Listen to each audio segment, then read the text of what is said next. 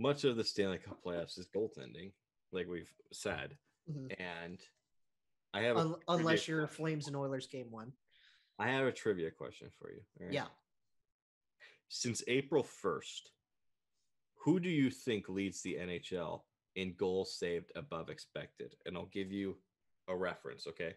Okay. First place, it's 22.9 goals saved above expected in 21 games. And in second place, it's 15.5 goals saved above expected in 23 games, okay?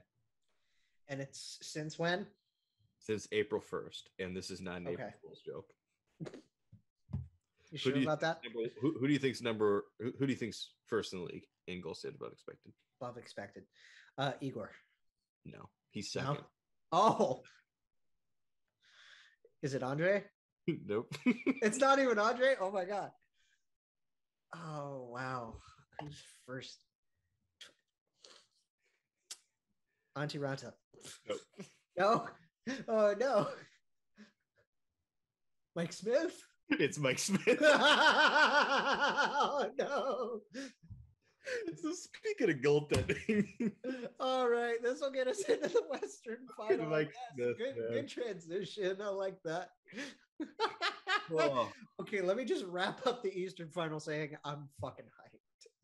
Yeah, all right. Predictions. Who we got? Whew. Oh man.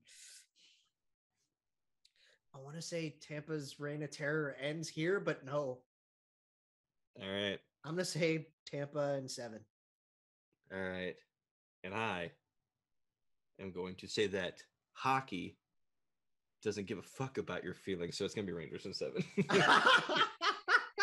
A lot of people are pissed about the Rangers moving on because of their path and all the goalies getting injured. That 100% means to me that the Rangers are going to move on again, and people are going to get even more pissed. So I'm going to pick Rangers in 7 just because it feels like what's going to happen. Well, they've already worn out their Tony chance. What are they going to do now? Let me tell you, I understand people are pissed about Domingo. If they beat the fucking Tampa Bay Lightning, you better shut the hell up because we're out of complaints at that point. Right. But the West, I know we talked about the West in our last episode and kind of previewed it more or less. Fucking Mike Smith. Oh man. He's arrived again. He's fucking reborn. Oh, it's weird, right? Have you seen his career save percentage in the playoffs? No. It is weirdly high. Weirdly high? Yeah. I mean, he's also not been there often enough. He's actually been there quite more often than you think. Granted, he's also 41. So in 41 playoff games, mm-hmm. It's a .931 save percentage. Oh, good for you, Mike. Damn. 4 goals against average. It's not bad either. It's kind of crazy. You wouldn't really think twice about it because he had one appearance. I think it was 2011. He played a little bit for Tampa, and then obviously the Western. What? Yeah. Huh. It was the legendary tandem of Mike Smith and Dwayne Rollison. Oh, okay. That was a while ago then. All right. So, and then obviously next year he was with the Coyotes. They got to the Western Conference Final. He was dynamite in those playoffs. He was unbeatable, and the only guy who was even more unbeatable was Jonathan Quick.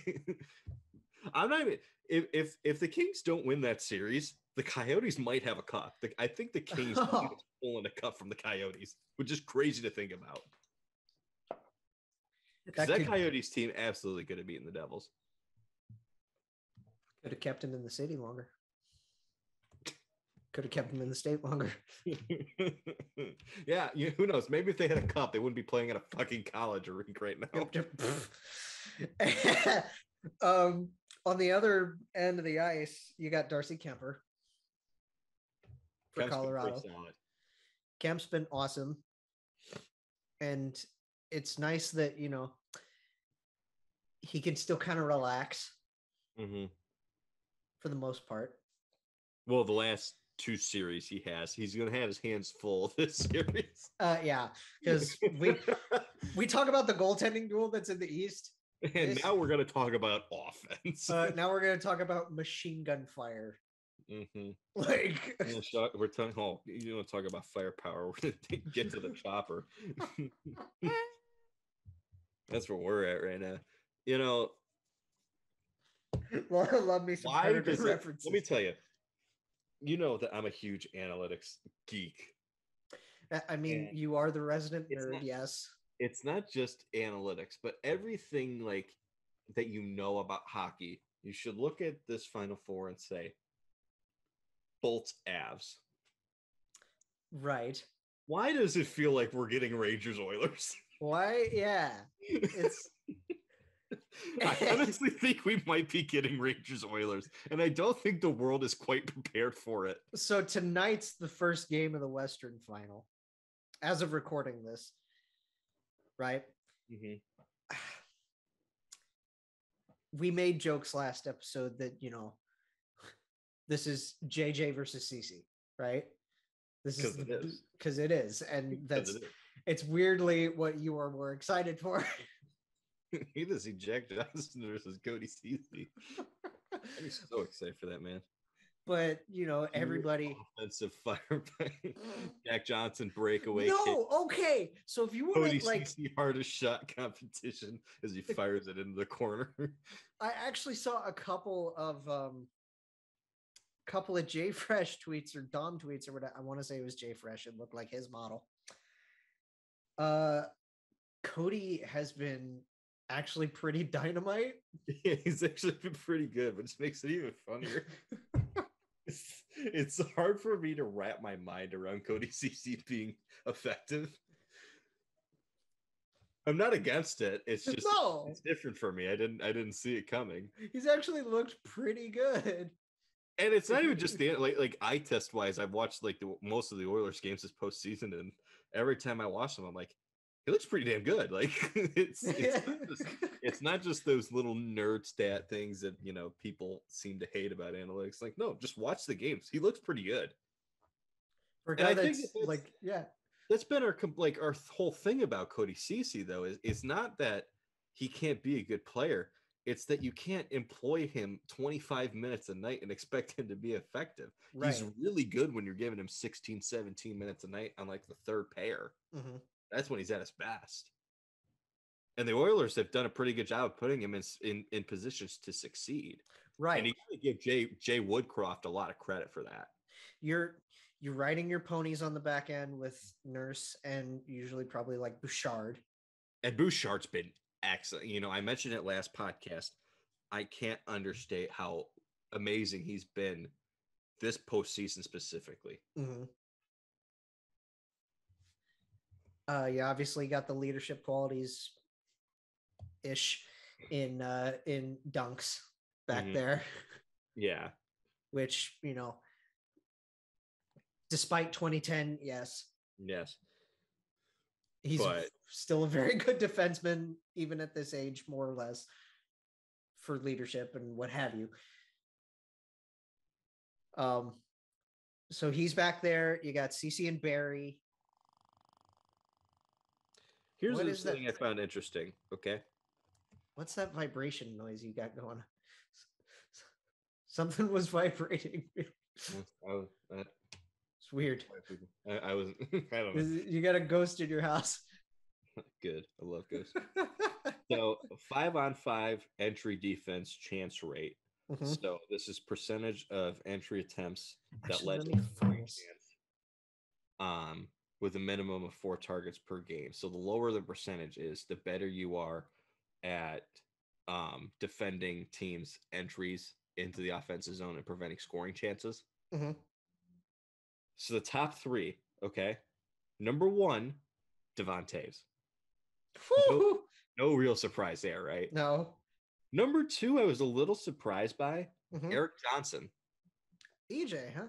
EJ's been really good this postseason. Yeah, I mean, he has, but like, Guess who number 3 is? It's not Cody, is it? No. And this is prevention? Yes. So this is, proficiency in defensively preventing teams, entering the zone and getting, scoring opportunities that way. Cale? Nope. No? Not who you would expect. Huh. Okay. So then I can't say Evan. No, you can't say Evan because, like I said, remember I mentioned last podcast, his even strength defense was, he's not great defensively, but that's okay because that's what you expect from him because he's so damn good offensively and in the neutral zone. Right. That's where his strengths are. Who but is it then? Defensively in the postseason, he's been really good at preventing teams with their entries. Who is it then? It's Evan Bouchard. Oh, it is Evan. Okay. Yeah. I was like, so. Okay. So let me reach. 2 is EJ, 3 is Bouchard, and 4 and 5, Cal Foote and Eric Chernak. Put away your charts because I want you to know these. Hell yeah. Let's go.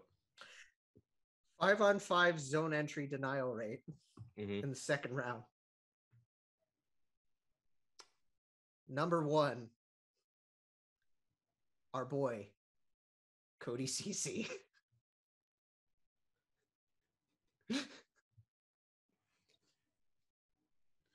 Now, granted, again, this is second round stats, but elite defensively. And then here's this one. There's not a better defenseman in the National Hockey League. Here's another. So, y'all ain't ready for Conn Smythes. You're not ready for CC Smythe. 5-on-5 defensive zone breakups in the second round. Is it CC? So this is, plays broken up in the defensive zone at 5-on-5. Right. Number 1, Kadri Miller. Yeah, Miller's been excellent. Number 2, Adam Fox. Mm-hmm. Number 3 is Cody Ceci. God. And then number 4 is Devon Toews. Yeah.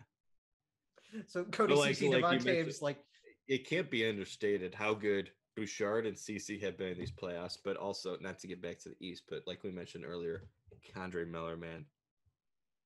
People need to stop sleeping on him. He's yeah, exactly. He's such a good defenseman.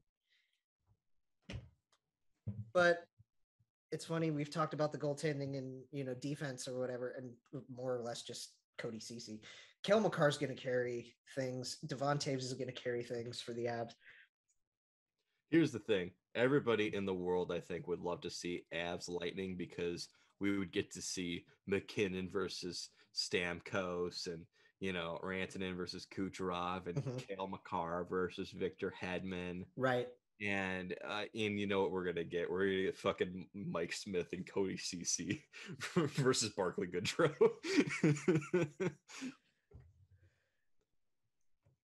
Mick versus Mac is the main attraction, though. It is. Okay, so we'll get to Mick versus Mac. Okay. Predictions.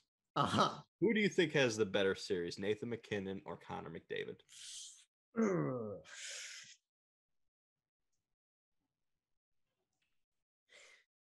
I think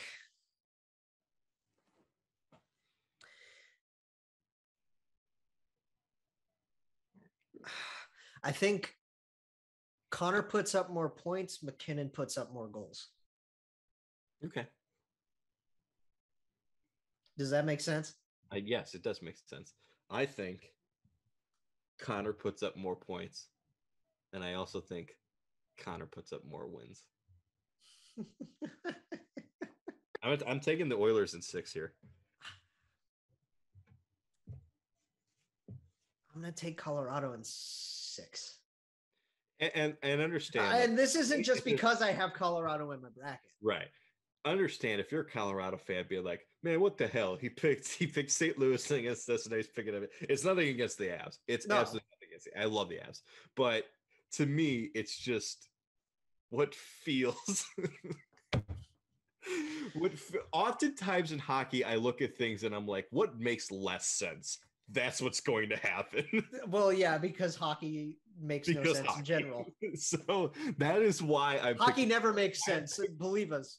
I'm looking at everything here and I'm saying, oh, the Avs are clearly the better team. So I'm picking the Oilers. So the secondary scoring, first of all, Yeah. You've Gabe Landeskog, Mikko Rantanen, Nazem Kadri. Yeah. Andre Burakovsky. The bottom six has been really good scoring wise too. Valnichushkin. The bottom six has really chipped in when JT looked really good last round. He hasn't chipped in offensively yet, but Nico Sturm's really good defensively. You got Alex you got Manson and Sturm down there shutting guys down. But then, New Hooks looked really good. Darren Helm again scoring the anniversary series winner. And then then you look at their back end, and you're like, oh my God, Cale Makar and Tavon Taves, and those two are going to really put up all the points. And Byram and Ryan Murray and Josh Manson and I raise you one Cody Ceci. Who would win the entire Colorado roster or one Cody Ceci play? No, okay. Oh my God. I'll take the CC every time. God, it's just you and your running gag of just bad analytical numbers. Like, wow. But the Avs are completely front loaded. Yes. Like all the way up and down their forward lines. Yes. And then the Oilers, you have the two-headed monster with Evander Kane, which it's Zach Hyman and Ryan Nugent-Hopkins and all those guys. They're the engine. They're absolutely the engine that runs this thing. But they drive for Kane and all those other guys. They're producing because of them. To me, the X factor in this series, it has to be depth. It has to be depth. To me, the two guys that are going to need to step up for the Oilers are going to be Kyler Yamamoto and Jesse Puljujarvi. Yes, because these guys have been cold the entire time. And I think the two guys that you're going to want to look for in the Avalanche, I think JT Compher is one of them. And then really the other one, I think, is Darcy Kuemper. Like, I know that goaltending is important for every series, so it's like it's kind of cliche to put a goaltender for one of your X factors. I can't remember who has this quote, but I want to say it was Jeff Merrick quoting somebody else, but like hockey should just be called goalie, right? That's the whole be all end all. It is the name of the game, and I think we're at a point now. We know Mike Smith can do this in the postseason. He's at the very least turned it back on from previous years. He's been excellent. So. To me, it comes down to he doesn't have to be better or even match it. He just has to be close. He doesn't have to be a world beater. 20 in this series. He just has to be a 915.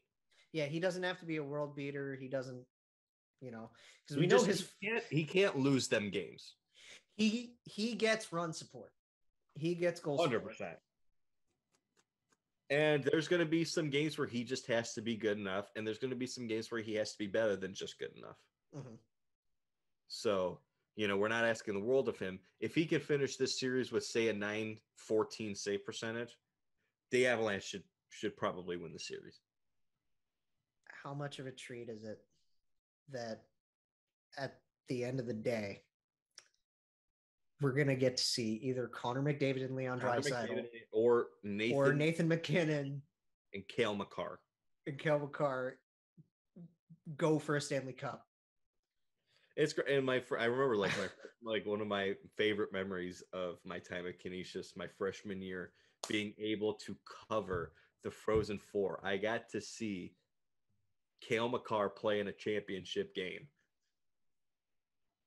And now he's going to be competing to potentially get to the Stanley Cup final just not even 4 years later. Right. Time flies, man. Fun, crazy.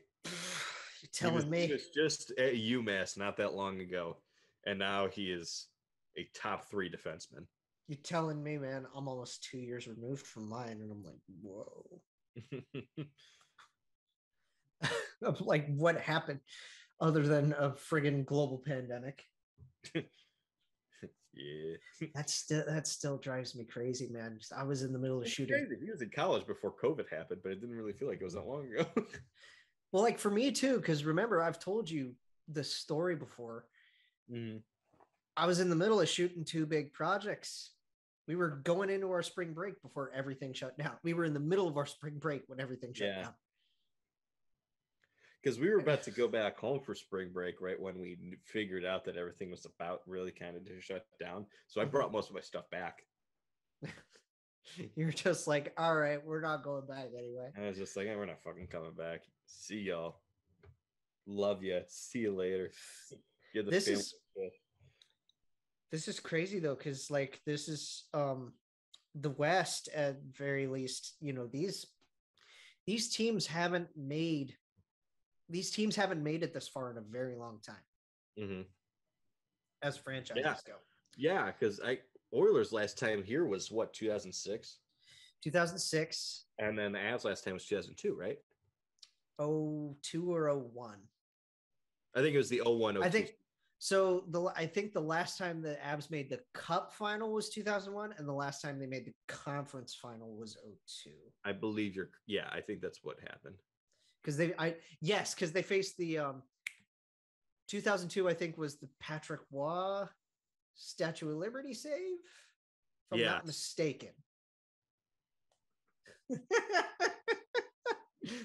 How crazy is that we don't even remember something from our era, or that we remember something like that? It's one of the funniest bloopers of all time. Him just like making an unbelievable save, one of the greatest saves I think we've ever seen in NHL history. Ugh, yeah. And then it's ruined because he dropped the fucking puck. Right. So yeah, we've made our predictions. Avs and Edmonton for you, Avs for me, both in 6.